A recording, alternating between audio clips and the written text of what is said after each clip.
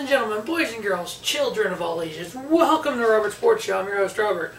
Alright, NFL Week 2. Hope you all did great in your picks for Week 1. I hope you all did great in your fantasy league. I only lost by 80, so you know it's all good. Yeah, you heard me. Yeah, I lost by like 80. It's 79 to be exactly. It's 188 to 109. So yeah, I got my ass fucking handed to me.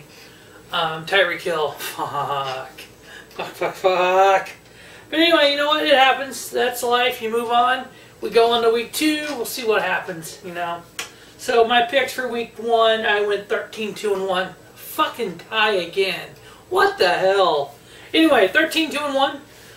Win-loss against the spread, 8-8. And over-under, 7-9. Which takes me for a week total of 28-19-1. 58.3%. My goal is 60 or more, 65-ish, hopefully. But you know what? I'll take it. We'll just move on from here. We'll get stronger. Same with my fantasy team. We'll move on. We'll make some moves. We'll figure it out. So Thursday night we have an NFC South matchup of the Tampa Bay Buccaneers 0-1. They lost to San Fran 31-17 in Week 1 versus the Carolina Panthers, who were also 0-1, who lost to the Rams 30-27. The battle of the winless teams. Do we maybe get a tie? Do either one of these teams get a win? Can either one of these teams win? Carolina is favored by 6.5. They are at home. Typically Thursday nights are a good home team win. So I'm giving Carolina the 6.5. I got them winning, covering. You know what? I'm going to take over on the 50. I think both of these teams' defenses gave up 30 and 31 in the first game. So we think they should be able to score some points here. Next up, we have an AFC South matchup. The 0-1 Jacksonville Jaguars versus the 0-1 Houston Texans. Again, battle of the winless teams. Do we have another tie? The Jaguars lost to Kansas City 40-26. Damn, the Mahomes looked good in that game. Sammy Watkins, I'm trying to pick him up on waivers. Wish me luck. Tyreek Hill's out, so we'll see what happens there. Houston lost to the Saints 30-28. Both these teams will be battling for the AFC South. There's really no clear-cut, boom, number one team in that division. Houston is favored by 9 at home.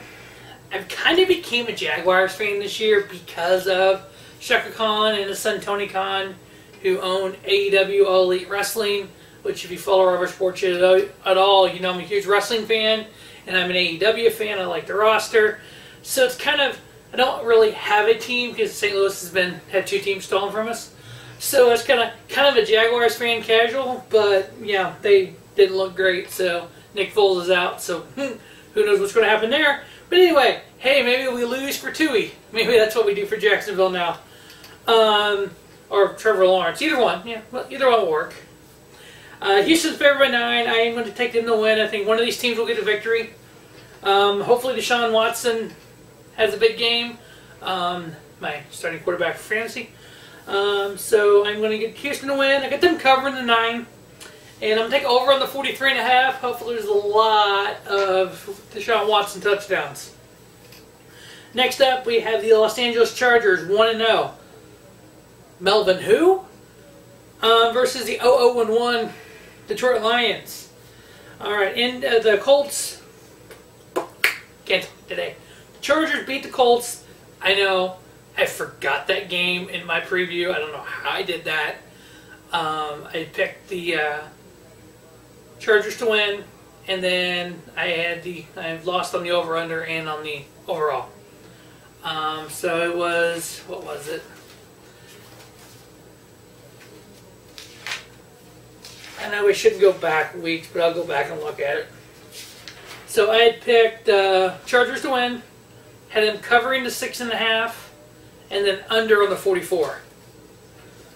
So Colts won, the Chargers won by 6. So and it was the over. So you know what? Hey, it happens. It happens. So the Lions tied to Arizona 27-27 in OT. Chargers are favored by 2.5. I got them winning, covering, and over on the 47.5. Next up, we have the San Francisco San Francisco 49ers 1-0. I'm in preseason form here, guys. 49ers 1-0 versus the Cincinnati Bengals 0-1. 49ers beat the Bucs 31-17, while the Bengals lost to the Seahawks 21-21. Cincinnati is actually favored by 1 at home. You know, I thought about this, and when I was writing it all out here for me. I'm giving the 1 the same frame. I'm going with the Niners to get the Niners winning, covering, and over on the 44.5. Next up, we have a Super Bowl rematch. We have Buffalo Bills 1-0 versus the 0-1 New York Giants. Bills beat the Jets 17-16, a great win for them, a great divisional win for them. While the Giants lost to the Cowboys 35-17, which was a bad division loss for them. Eli did not play bad. I know everybody wants Donald Jones to start, but you know what? I think these two guys are going to be what Eli did when he came in. Kurt Warner started.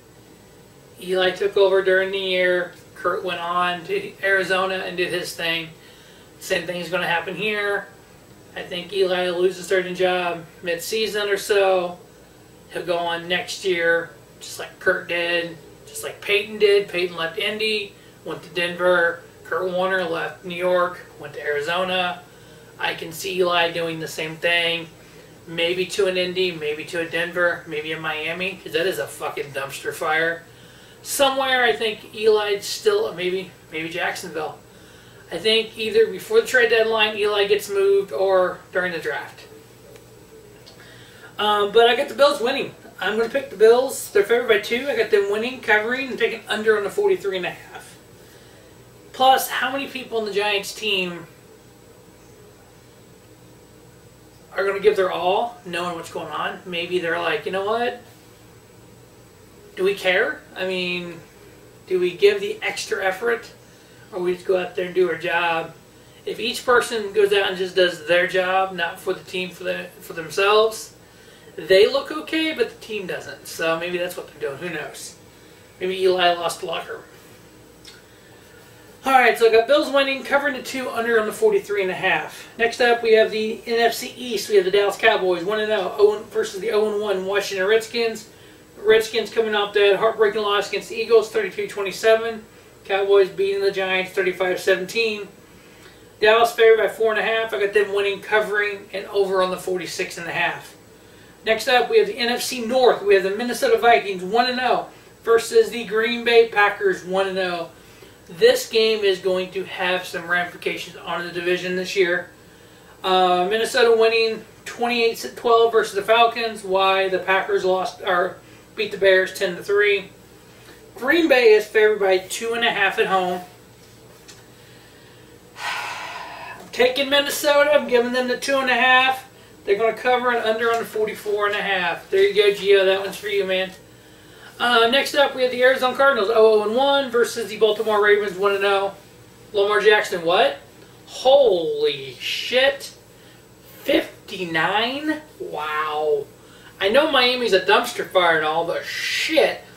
Try playing fantasy against that. Yeah. I got stung by a bee. That's the name of the team that beat me. They stung me gay. Okay. Whew. Bad. Yeah, that sucked. Baltimore favored by 13.5. I got them winning, covering. I'm taking over on the 46.5. Next up, we have a big AFC East matchup. We have the New England Patriots with Antonio Brown 1-0 versus the Miami Dolphins 0-1. Pittsburgh.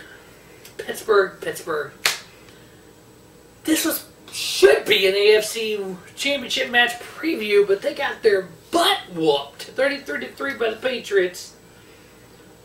Miami got their butt whooped by the Ravens, 59-10. So we have a team that did the butt whooping versus a team that got whooped.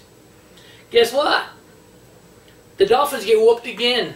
I got Patriots winning, covering the 18.5 and under on the 47.5. Next up, we have the Seattle Seahawks 1-0, coming off a 1-point victory over the Bengals versus then their Steelers, who got their butt whooped, lost by 30.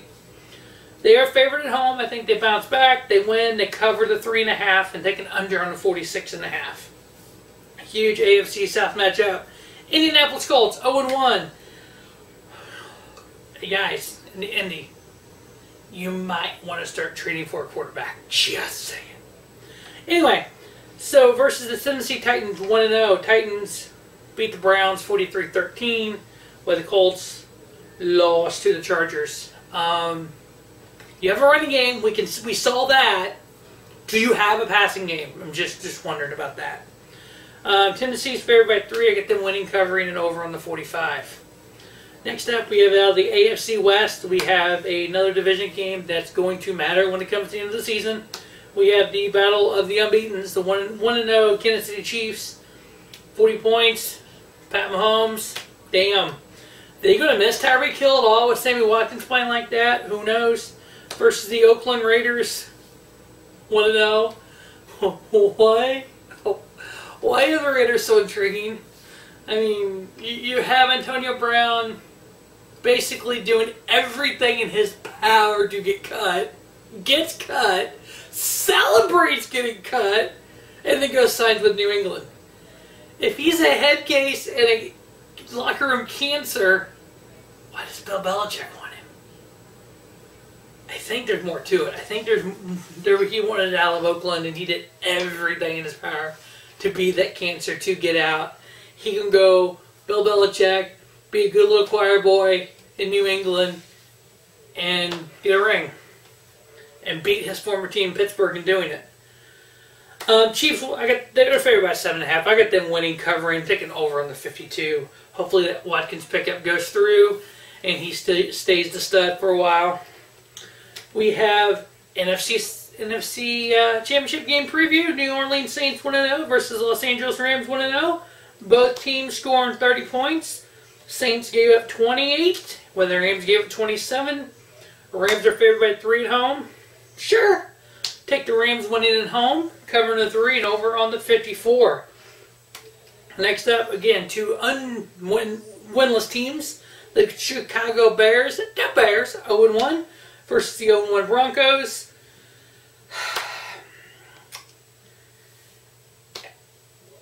Which one of these teams did we see the true measure of the team?